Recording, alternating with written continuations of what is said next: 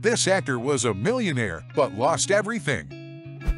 What happened to him will make you cry. In the 1990, Brendan Fraser was a true Hollywood heartthrob, winning hearts everywhere he went. But today his appearance is shocking, and no one can understand what happened to him. At the peak of his career, Brendan had millions of dollars in the bank and was one of the biggest actors in Hollywood. He was so famous that he started being compared to Jim Carrey and Adam Sandler, and he had everything to be the highest paid actor in history. But that's not what happened. In fact, Brendan lost all his money and is now struggling to avoid bankruptcy. Many people thought the reason for this was problems with alcohol or even illegal activities, but they are wrong. And the real reason Brendan Fraser ended up like this was this man.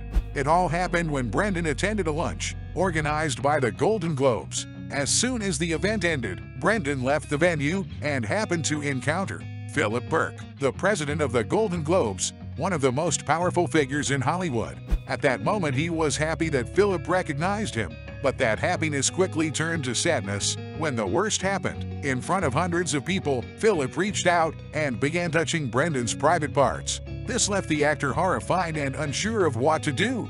He rushed home and told everything to his wife. Brendan even thought about reporting Philip, but he was too traumatized. And the saddest part is that probably nothing would come of it, since Philip could use his power to cover up the case and ruin Brendan's career. So he decided not to tell anyone and kept it a secret for years. It was clear to everyone that something had happened. Brendan was so traumatized that he developed serious psychological problems and ended up missing out on major film opportunities. When he finally landed a role, his performance always fell short. Gradually, his career dwindled, and no one remembered the star Brendan once was. But the worst part is that the person who should have helped him the most abandoned him and made him lose everything he had. After Brendan lost his fame and stopped making money, his wife filed for divorce, ending their 21-year marriage. To the actor's dismay, she was granted custody of their 3 children and requested that he pay $900,000 a year in alimony. This left Brendan devastated,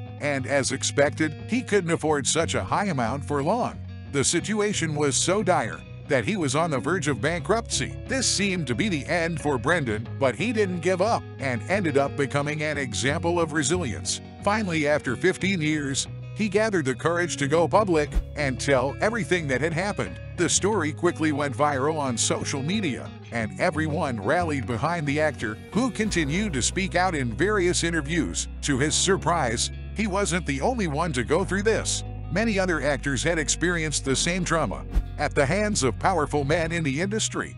When confronted about what happened, Philip claimed it was all lies. Nevertheless, just a few months later, he was permanently expelled from the Golden Globe Awards. Fortunately, justice was served, and now Brendan could move forward. Gradually, he's been trying to rebuild his career, and right off the bat, he scored a big hit with The Whale, which grossed almost $400 million and earned him the Oscar for Best Actor.